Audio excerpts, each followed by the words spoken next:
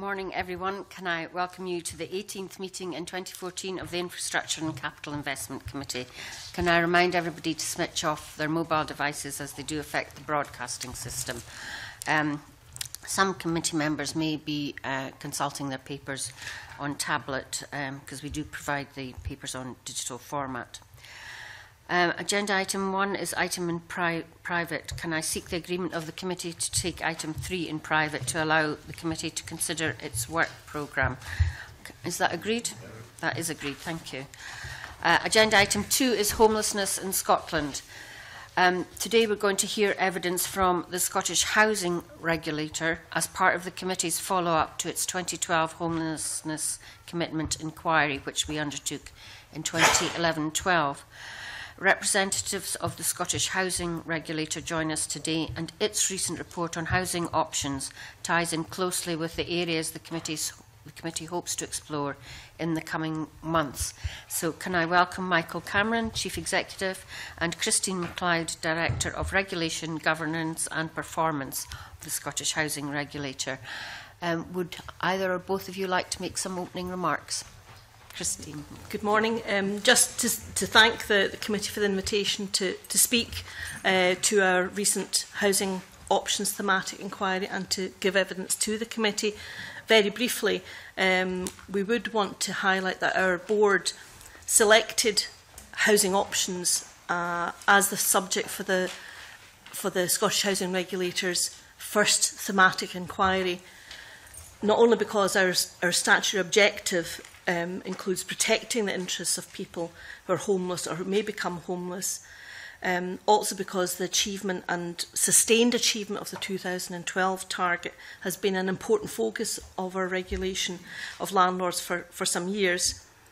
We also recognise that housing options had been promoted as a key way for landlords to deliver on that target, and because there had been quite a range of views expressed just about how effective housing options was. Our board also took into account this committee's recommendation that SHR work with colleagues in the Scottish Government to ensure that services delivered by a housing options approach are consistent across Scotland and that local authorities are meeting their legislative duties. So the thematic inquiry was designed to also address the committee's recommendation. I think it's important to say that housing options is widely recognised as a good policy response to homelessness, but to date there hadn't been an in-depth evaluation of its effects. So we aim to assess the success of this new housing options approach, its impact on statutory homelessness, what outcomes are achieved for people seeking help from local authorities through this thematic inquiry approach. And this is about getting a national picture on whether housing options is an effective way to prevent homelessness.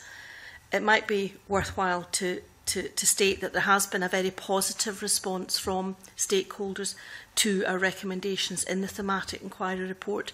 We published our findings with recommendations on the 9th of May, and those recommendations within the report are focused on the Scottish Government and councils. The intent with the report is that it does act as a catalyst for improvement, and the immediate reaction from stakeholders to the report has been positive, and we've been encouraged by how the key stakeholders, the Scottish Government, ALACHO and COSLA on behalf of local authorities, have already committed to using the report to improve how the delivery of housing options in Scotland. They've accepted our recommendations and are already making progress in implementing the recommendations. Thank you. Okay, thank you very much. Can you provide maybe a brief overview of why you undertook the study and the methodology that you used to carry it out?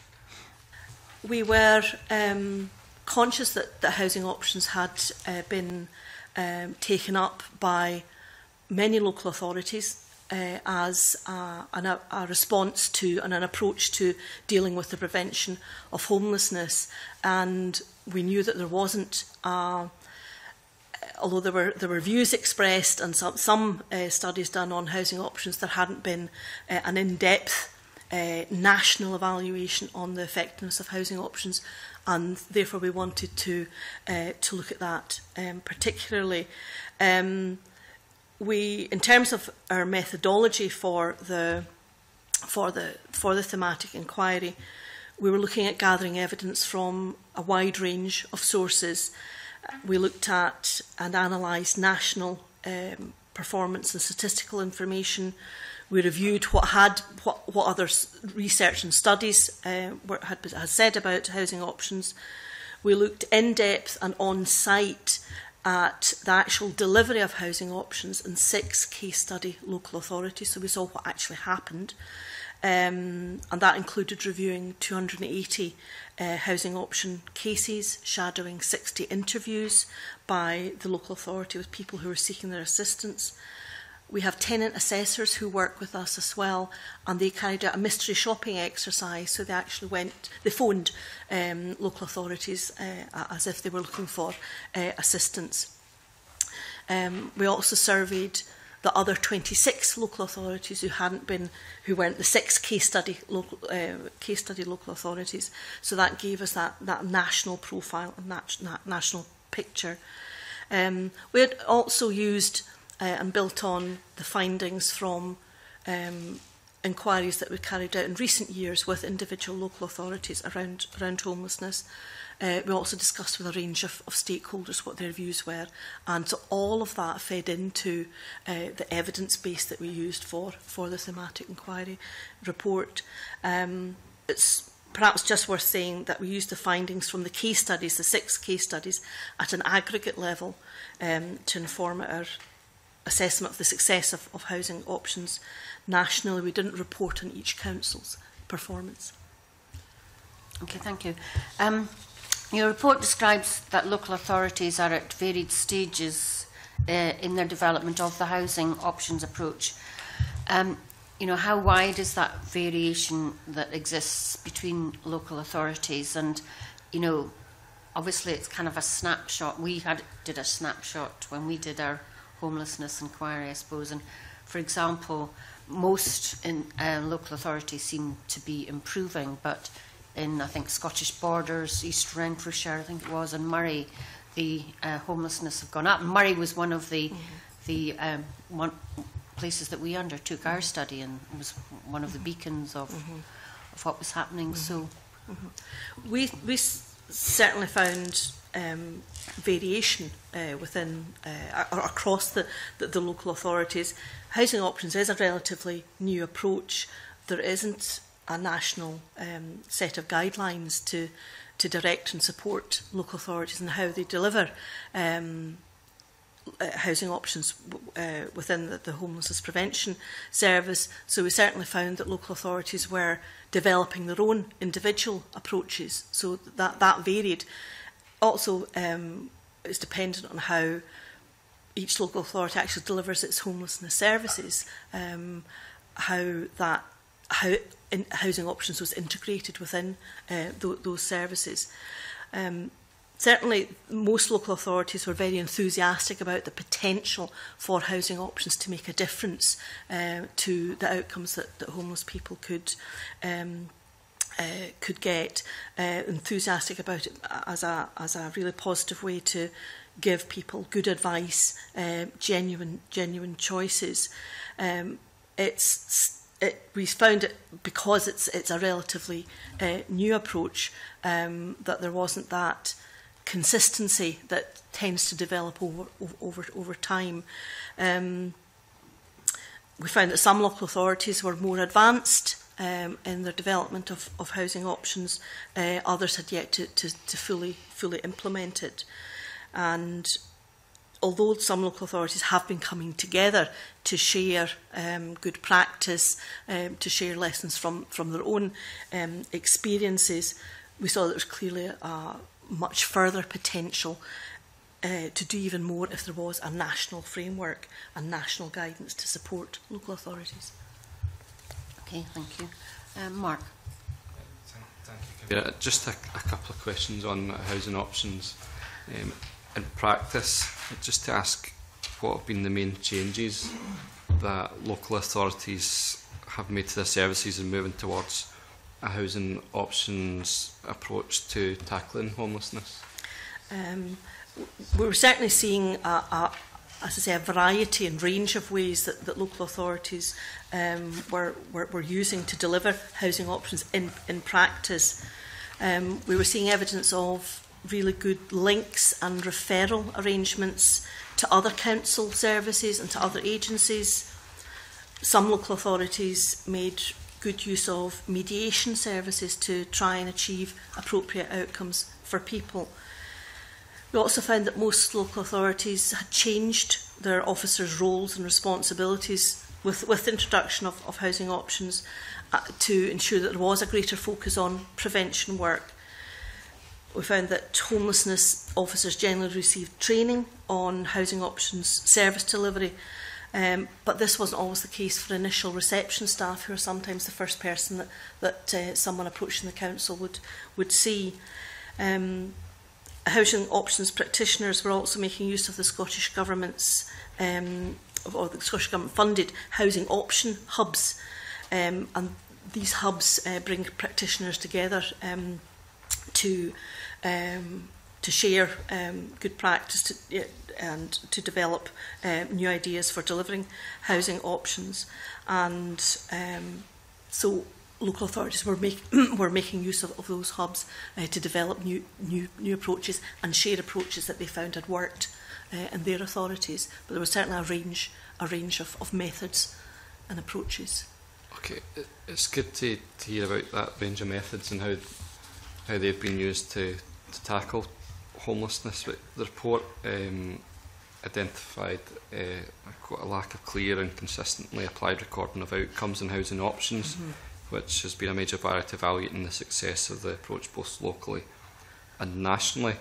Are you able to give us any details on where you felt the inadequacy was in the reporting of those outcomes and how it affected the ability you had to carry out the study, and where improvements can be made so that the list of measures that you mentioned could be properly monitored to see which have been most effective? Absolutely. We certainly did find that the lack of that national set of statistics around the outcomes achieved through housing options really placed a limitation on the type of analysis that we could carry out. There was a lack of clear and consistently applied recording of outcomes in housing options, and that has been a major barrier in being able to evaluate the success or effectiveness of the approach both locally and nationally.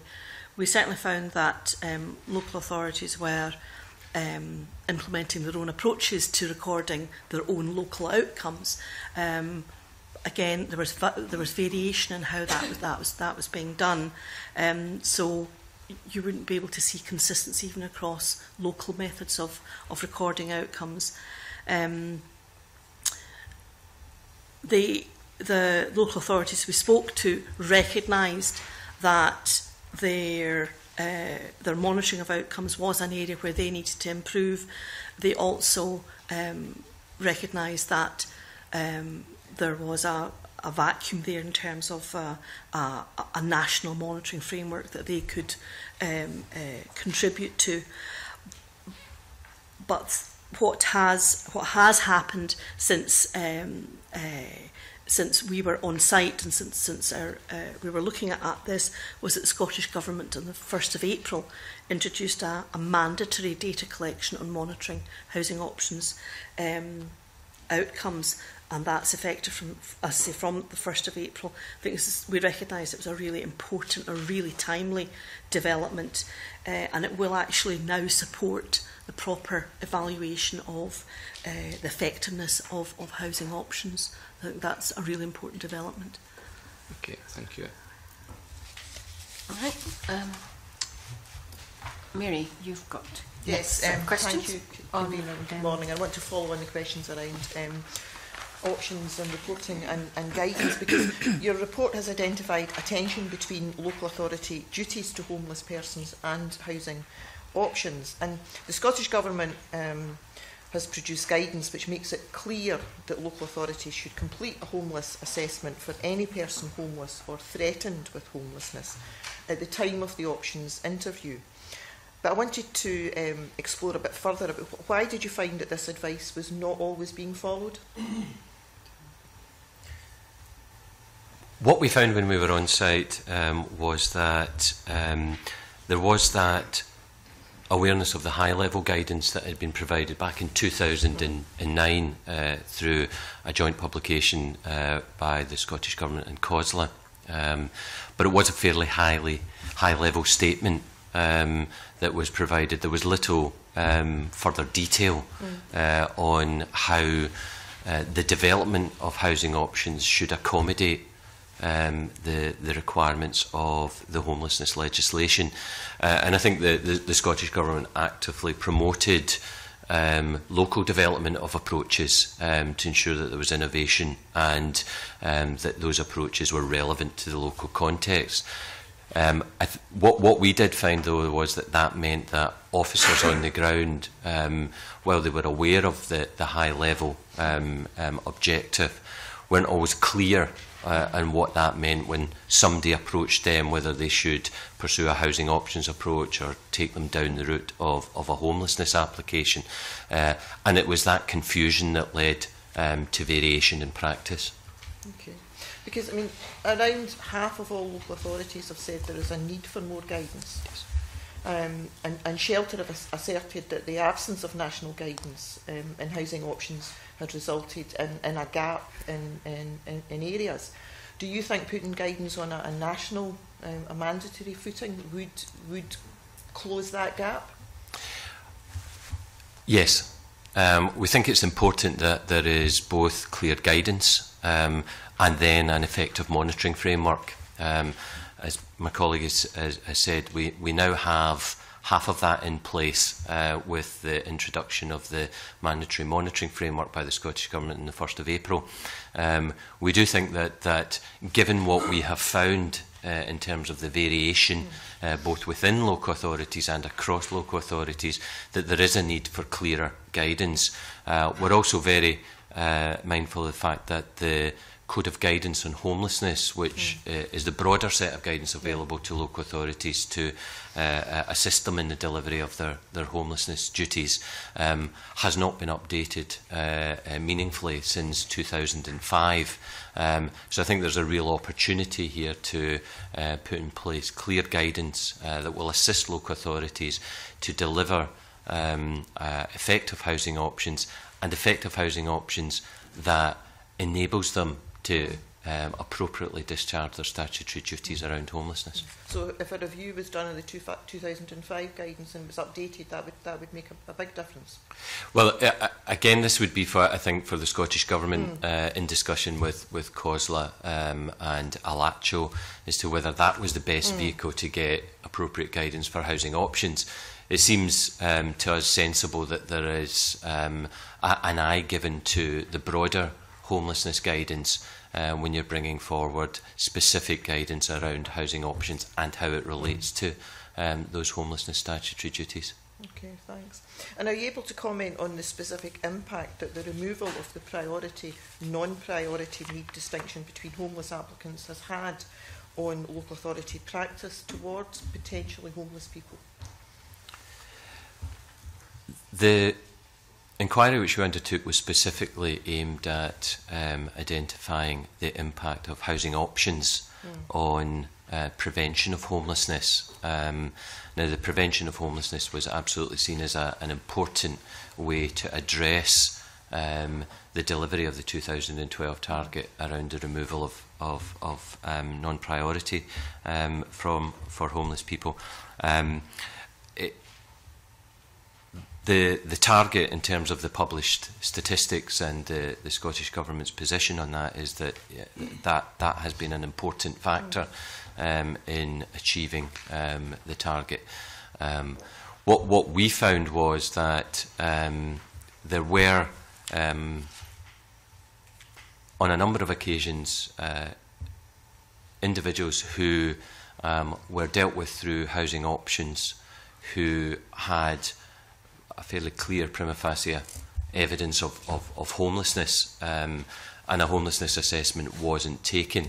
Now, they may have achieved an outcome that was appropriate and that dealt with their housing need. But this is why we have made the statement in the report that we did identify a level of under-reporting of homelessness as a consequence of local authorities dealing with people through the housing options route. Okay, thank you. That's covered everything I wanted. Thank you. Okay, Alex. I'm going to move on to looking at some practical examples, if that's okay. So, in the first instance, can you give us some good examples of practice and housing options that led to positive outcomes for people?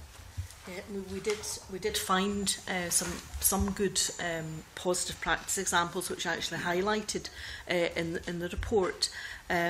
We saw good early intervention work to actually prevent homelessness, and that was particularly in cases involving people with private sector tenancies and those who owned their own homes. Local authorities were able to offer advice, make referrals to other agencies, including the local authority's own benefit service, and to mortgage to rent schemes for owners who are in financial difficulties. We specifically highlighted, again, as one of the positive practice examples, Falkirk Council, which uses its debt and welfare advice team to work with owner-occupiers who are in mortgage arrears and threatened with eviction as a result of that. And again, it uses the Scottish Government's mortgage to rent scheme to convert mortgages to rent. So this prevented an eviction and prevented homelessness taking place. We also saw that some people got settled accommodation outcomes that they were satisfied with through housing options, either in a local authority house or a registered social landlord house, let through the mainstream housing list, or a house in the private sector. And for many of them, this was a positive outcome. So we did see good examples of that, of housing options in practice having the right sort of the right sort of effect in terms of an appropriate outcome. Mm-hmm. There must, of course, have been some less positive outcomes that you came across. I wondered if you could tell us about some of these examples where and how these outcomes could have been improved. Certainly some people didn't get solutions to their housing problems and didn't get the type of positive outcome that they might have achieved if they had received a homelessness assessment. Were local authorities to carry out an assessment of homelessness and housing options together, which is what's recommended in the 2009 Scottish Government and COSLA guidance, that would have resolved the weaknesses in many of the cases we reviewed. Also interested to know what role you registered social landlords play in the housing options approach, and how can they achieve good outcomes for people? In this thematic, we focused particularly on local authorities and their role in relation to housing options and homelessness prevention. We do have some statistics on RSL role and their contribution, and we know that they're contributing 37% of social sector housing outcomes for homeless applicants. And most recently, the figures for the final quarter of 2013, that equated to approximately 1,500 RSL tenancies compared to 2,500 local authority tenancies. Mm-hmm. On the basis of your experience in preparing this report, you've recommended that the Scottish Government should produce further guidance on housing options. What are the key issues you think that guidance should cover?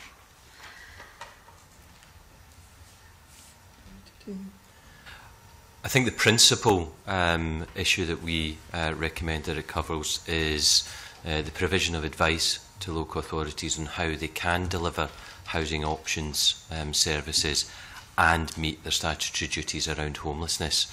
And I think it's about removing the lack of clarity on how those two things can effectively operate side by side.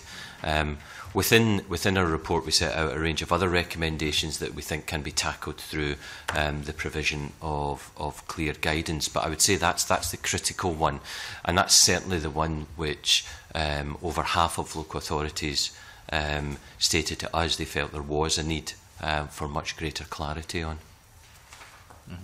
Thank you very much. Can I just follow up on that?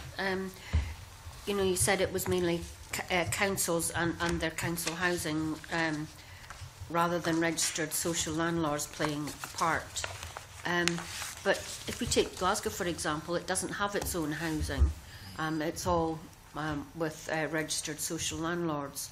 So in that particular case, is there a particular problem? I mean, I recall a few months ago an article saying that Glasgow wasn't really meeting its obligations to homelessness. Now, I don't believe everything I read in the paper, but, you know, is that perhaps the case there? Or specifically with regard to Glasgow, we've actually been engaging with the City Council around its acknowledged difficulties in terms of its delivering a appropriate accommodation, temporary accommodation, and other accommodation for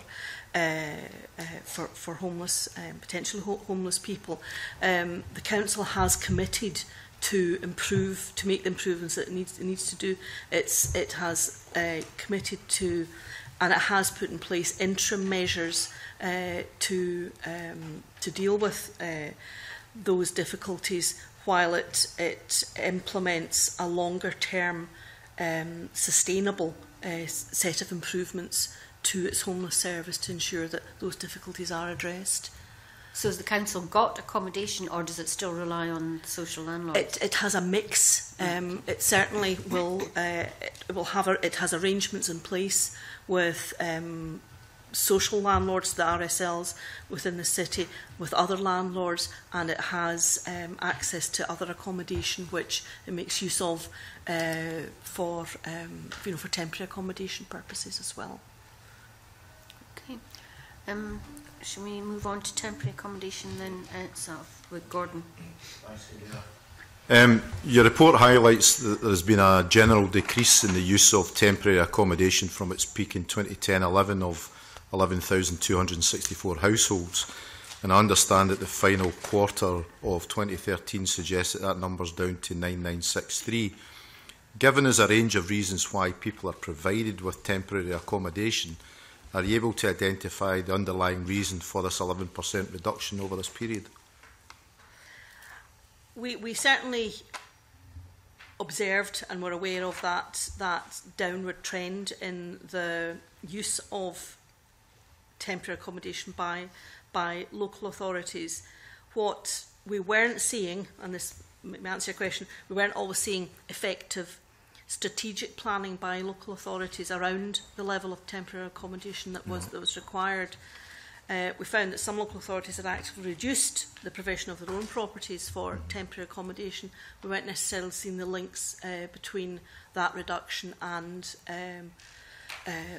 the planning and requirements around the actual need for temporary accommodation. So it wasn't always clear how those decisions were relating to the level of demand for temporary accommodation were being fed through into reducing the actual level of temporary accommodation. So this is actually, for some local authorities, reducing the availability and choice of temporary accommodation, and it may make it more difficult, therefore, to meet the needs of people in the future. There are also differences between local authorities about the provision of temporary accommodation to people who they had assessed as homeless and those who they were taking through the housing options route as well. So would that suggest that there's no evidence to suggest that assessments are being done quicker than before, or that settled accommodation isn't being found quicker, or that there is less intentionally homeless? From what you're saying is that, you know, there may not be providing enough temporary accommodation. What we're saying is that there wasn't that clear evidence of strong effective planning for the provision of temporary accommodation based on a clear understanding and assessment of the level of need and demand. It is probably worth saying that the reductions in the level of usage of temporary accommodation do to a degree mirror the reduction in the number of applications that are being dealt with by local authorities. So you could conclude that there's a logic in that, in terms of that mirroring. And it's undoubtedly the case that if you are effective at preventing homelessness, then you will reduce the level of need and demand for temporary accommodation. I think what we have identified through this report, though, is that there is some evidence that certainly some of that reduction may be because people are being diverted from the homelessness application route into the housing options route, and therefore temporary accommodation is not being made available where perhaps it would have been required. But ultimately, irregardless of what route they go down, they are being found accommodation.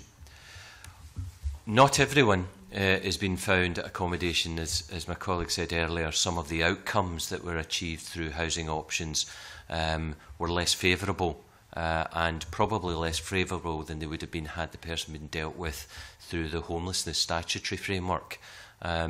So I think it would be correct to say that the outcomes were not always what they should have been for every individual that was dealt with through housing options. So are there any findings that you had in your report which would improve the use of temporary accommodation? As my colleague has said, the focus of the inquiry was very much around the operation of housing options. We touched on temporary accommodation as far as it related into housing options and the provision of it. So we haven't made direct recommendations in terms of temporary accommodation in itself.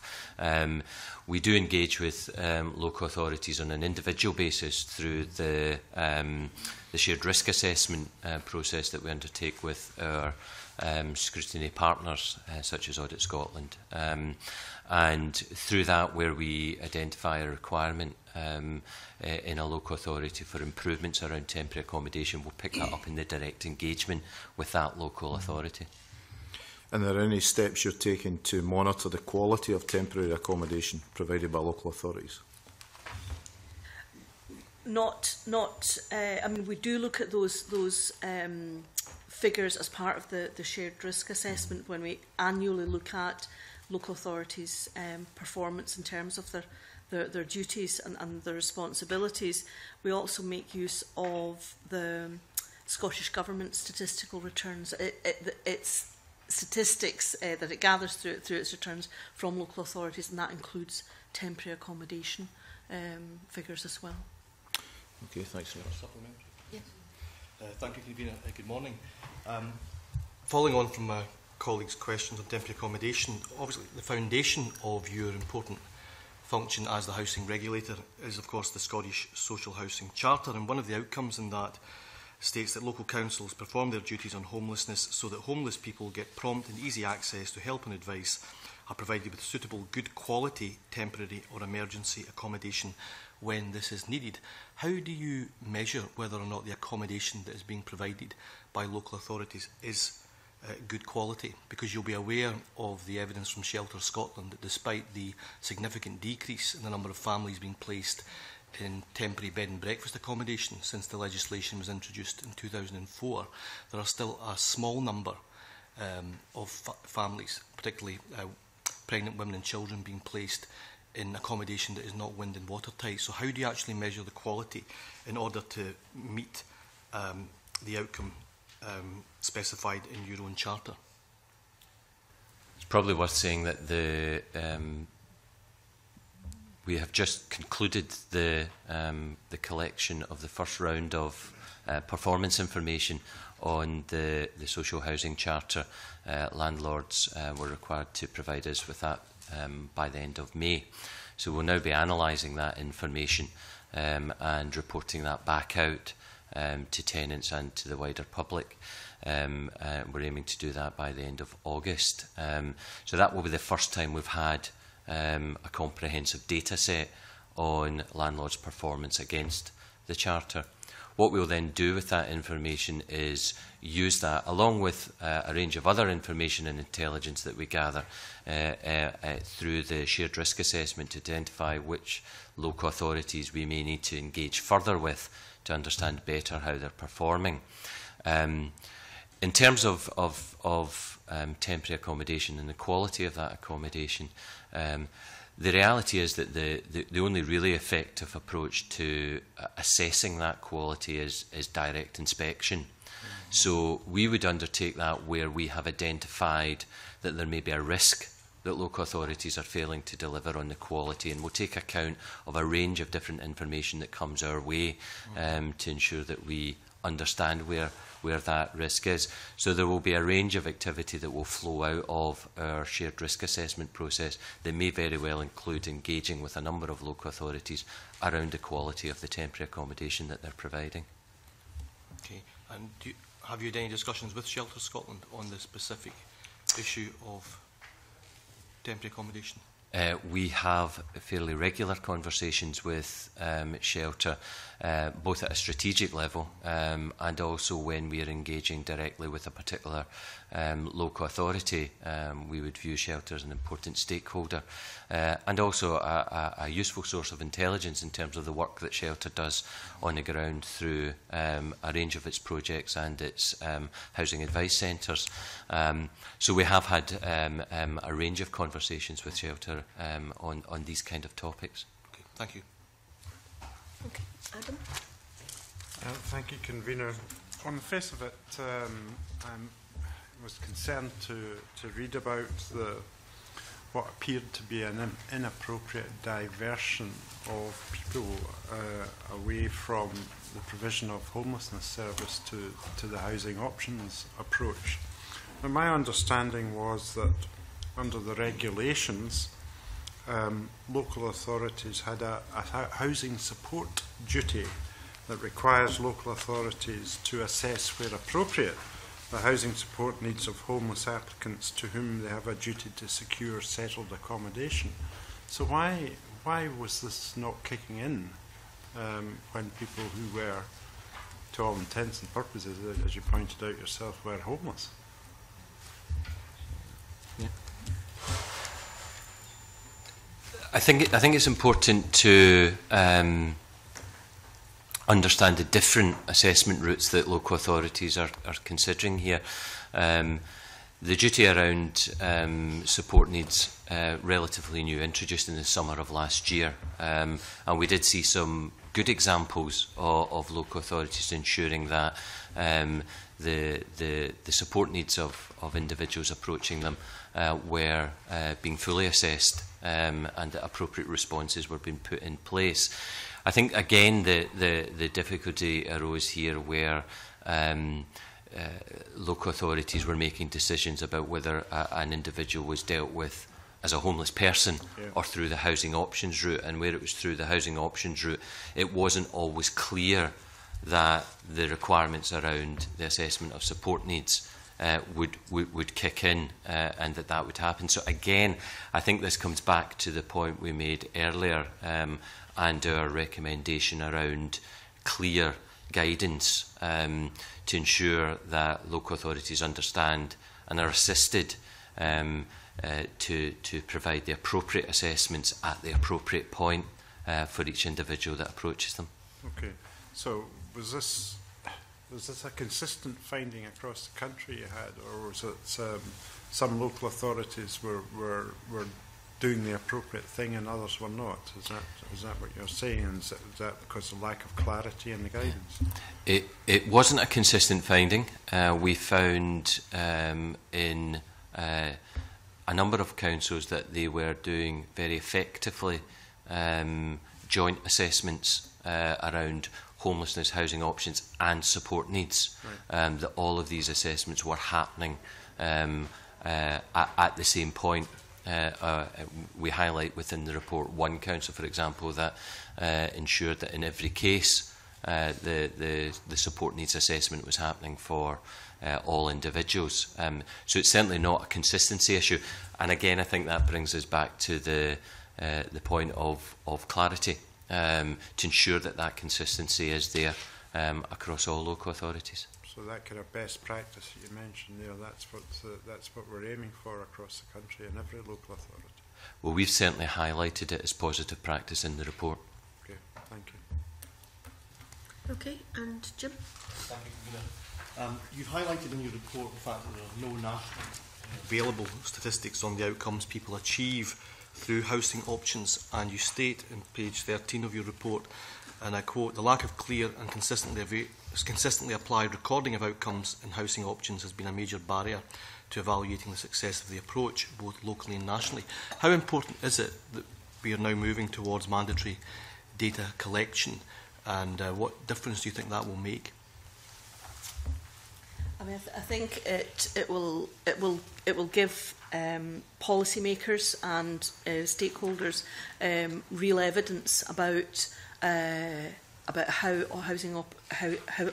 housing options is being delivered in practice. Mm-hmm. It will allow the policy to be evaluated based on statistical information, which is collecting details of who's applied, household characteristics, reasons for application, prevention activity, and very importantly outcome as well. So that's going to give a real set of important evidence about housing options, and will allow a real national evaluation of its implementation. I mean, at the moment, I think one of the things is that there's an inconsistency in the approach undertaken by different local authorities. Do you see that improving? I think with both the monitoring framework and with what's potentially going to be developed by Scottish Government and others in terms of national guidance, those are the two things which clearly came out of our thematic inquiry as the things which were needed. One of those is in place, and will start to deliver the statistical information, and we have a commitment from Scottish Government and local council bodies on developing the national guidance. So those two things will make, I think, a real difference to how local authorities actually consistently deliver housing options in an effective way. I mean, the mandatory requirement has been introduced from April of this year. Do we have guidance yet to accompany that?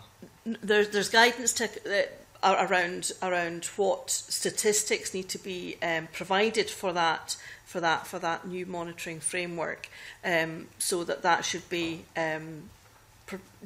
collected consistently and submitted in a consistent fashion. The guidance itself around how housing options should be delivered, how that's done on the front line by staff in different local authorities, that's the thing that's still to be developed. But we have very positive commitments from Scottish Government and local authority bodies to do that, and in fact we're aware of really early progress being made to develop that guidance. Okay, that distinction, that clarification is useful and helpful, thank you. Can I just ask you finally about your own monitoring work as the regulator? How do you see that tying in with the new requirements, particularly in relation to the Charter and those indicators that relate specifically to homelessness and housing advice? Mm-hmm. I mean, we will be. We're just in the first year of the Charter. We've got the information submitted to us as of for last year, as of the 1st of June, which we are in the process of analysing.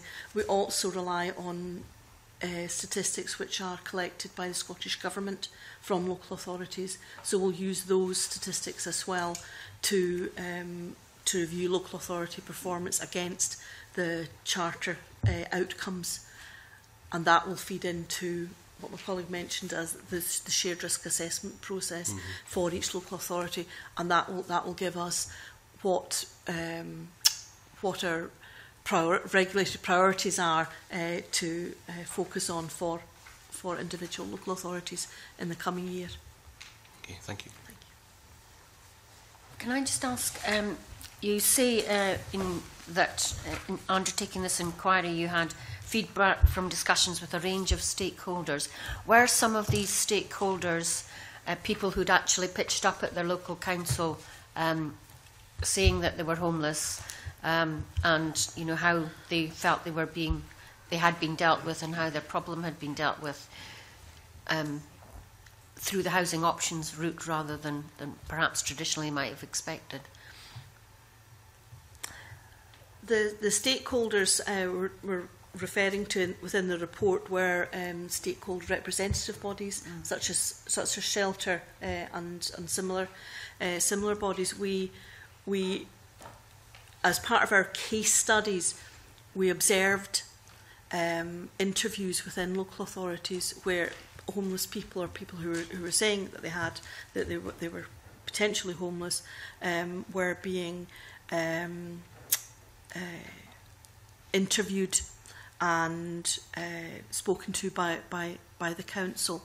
So we had that very direct evidence from people who were approaching the councils and going through the council's housing options or homelessness assessment route. Okay, does anyone else have any further questions? Okay, thank you very much for being with us this morning. That's been very helpful. Thank you for your attendance. And at this point, we move into private session as previously agreed. We can have a short couple of minutes break.